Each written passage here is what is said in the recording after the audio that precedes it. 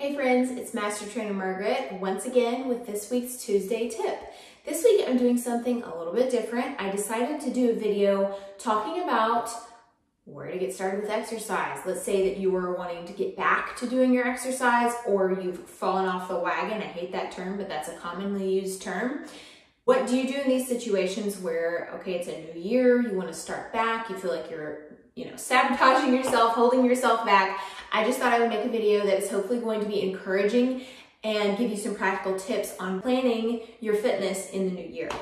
And of course, this video doesn't just apply to T-Tapp. A lot of these principles can apply to other workout routines or fitness routines. So I hope that these principles will be helpful for you as you evaluate your goals. And number one is don't stress too much about your form. The number one thing I hear about people when they're starting T-Tapp is they're like, oh my gosh, I'm so worried that my form is not correct, and if I don't do good form, then I'm not going to get any results in activation. And yes, obviously I care about good form. I do form tips classes. I have several of those. I can link below for basic workout. I have form instruction for floor workouts. It's important that you do the best you can and then you just progress. When I first started doing T-Tapp, looking back, I lost most of the inches that I lost with T-Tapp with terrible form. Looking back, I'm like, I did all kinds of things wrong and I still saw results. It still worked for me. I lost inflammation. I unclogged my lymphatic system. I gained strength. I put on lean muscle. It worked for me. Even when looking back now, knowing what I know, I didn't have that great form. I did the best I could. And then as I learned more, as I watched Teresa's videos, as I read about good form, it all clicked and I got even better activation later. But it's more important for you to start rather than just let the idea of perfect form paralyze you, because none of us have perfect form. It's all about going to your own best ability, which you will progress and get more flexible and more strong as you do your T-Tapp. This next one goes along with the other tendency to be perfectionist, is that people get into analysis paralysis where they're like, I don't know if this is the right schedule. I don't know if this is the right workout. You just feel paralyzed. Baby steps. Do one workout. Do another workout. If you don't like that workout, do a different workout. If you don't like floor workouts, do standing workouts. If you don't like standing workouts, do a chair workout. You don't need to look at the entire staircase or you're going to get overwhelmed. You have to look at the first step of the staircase and get on that one. And then when you get on that one, you get to the next step. You just keep going. That's how you're going to move yourself into having a habit of working out. And with the analogy I used earlier about the staircase, don't try to run up the stairs, skipping 3 stairs at a time, or you're gonna not make it all the way up because you're gonna fall. You're not gonna have enough energy to make it to the top. You have to pace yourself. It's not a destination, it's the journey process to get there. A lot of people who, they miss one workout in their sequence and they're on a 3-month or 3-year vacation and they're just piecing out because they're all or nothing. And I get that because I'm that way as well. But if you notice that tendency about yourself, pick it up the next day, pick it up the next week. Don't let it become a 3-month, 3-year, 3-decade vacation from exercise, because it will catch up to you. And it is not just about inch loss and all that. That's kind of the side benefit of T-Tapp, but it's about your mobility. You want to be able to move functionally and move well into your later years. You don't want to just let yourself rust from the inside out. You have to move the fascia and keep your lymphatic system going. It's important to move. So don't let that one day that you missed put you on a 3-month or 3-year hiatus from exercise. Just pick up where you were and keep on going. The next thing you need to do is know your preferences. Are you a scheduler? Are you a planner? Or are you more spontaneous? And if you're a scheduler or a planner type personality, you're gonna need to give yourself a little flexibility. So let's say you wake up one day and you're supposed to do this certain workout that you had planned, but you're not feeling it. You didn't sleep well, you're under a lot of stress. Most people would not do anything and then beat themselves up for it, but you need to make it flexible, your plan's flexible to you. So let's say you do wake up and you don't have a lot of energy. Instead of doing a 30-minute workout like you planned, you might do a 10-minute workout or a workout that's under 15 minutes. That's why I designed the workout set that I have that is all workouts under 15 minutes because a lot of people don't have a lot of time or they have health issues that impede them from doing longer workouts.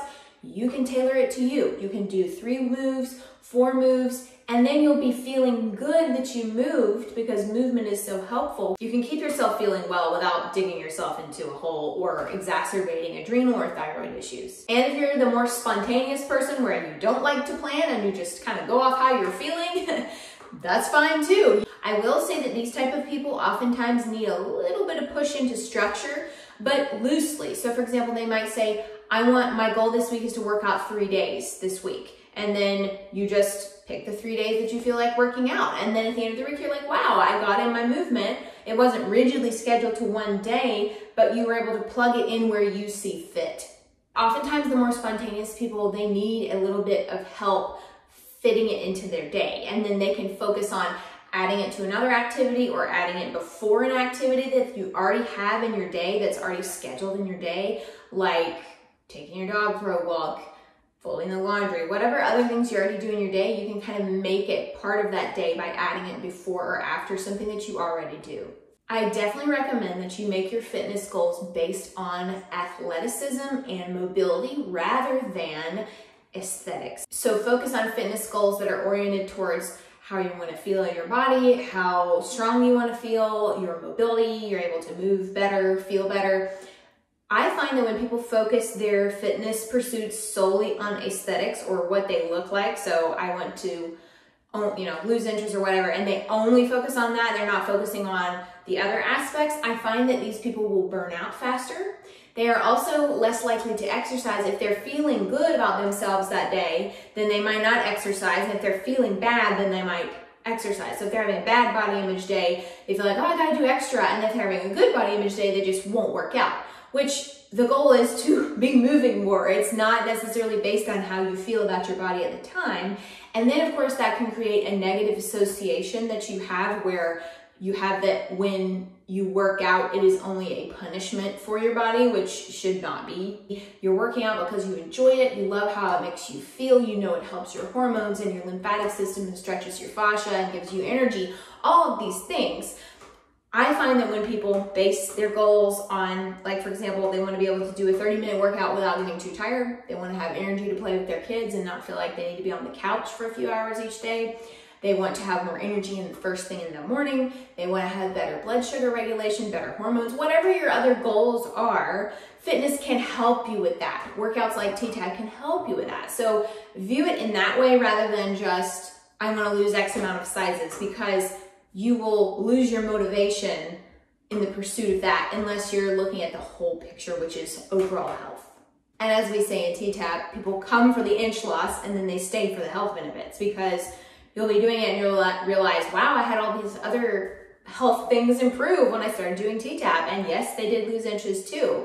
But the inch loss is what I find attracts people, but the health benefits, like I said, keep people interested and doing T-Tapp.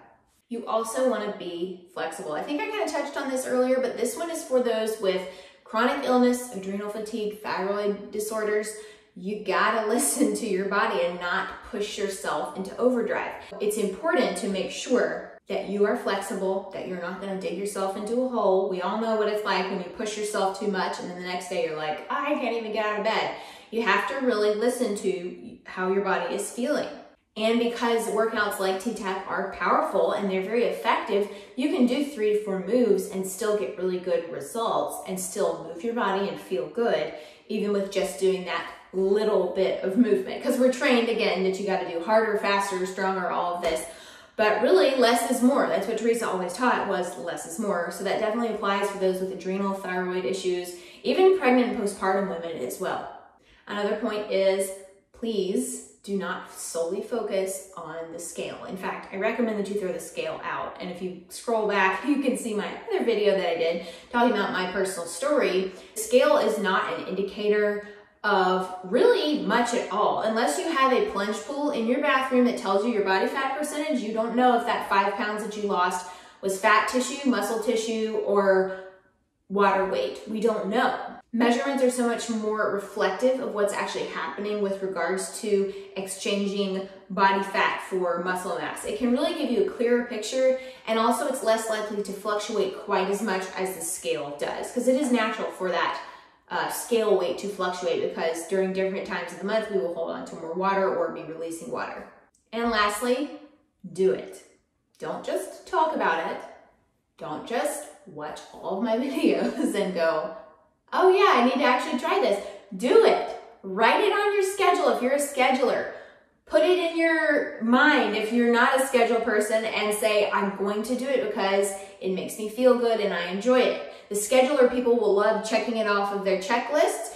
And like I said, if you're someone who's more casual about it, you will enjoy how you feel from the workouts. The analysis paralysis, like I mentioned earlier, where it's an avoidance coping mechanism where you don't really want to start it, so you kind of investigate it, look into it, but you never actually do it. That's actually a form of avoidance. It's what a lot of people will use if they're not feeling comfortable or ready. And honestly, sometimes you'll never feel ready to start anything new. You won't necessarily feel that, but you can actually move forward and then let the feelings follow. So you can move forward in your steps towards being healthier and moving more, and then you can let the motivation find you in the actual doing of the thing instead of the other way around. We often wait for the motivation to get us to exercise instead of actually doing the exercise and then letting that motivate you, where you're like, wow, I have more mobility, I feel stronger, I can hold my child and not, have hip pain, I can wake up in the morning and have energy. All of these things, you need to remind yourself of that, because you're not going to see results unless you actually do it. So you have to do it. And like I said, don't avoid it and don't just talk about it. You have to actually buckle down and do it. And I promise you that the motivation will find you as you continue to do the workouts, because it's addictive. It's addictive. It's fun. It's energizing. Your whole body loves it. Your body loves to move. It's made to move. So it's almost like you're going to be starting a habit. You're going to be starting it, and you're going to start it today. You're going to get in there, do your workouts, and for those of you who like to check things off, you're going to enjoy checking it off. For those of you who are more feelings-based, you're going to be like, I love how it makes me feel.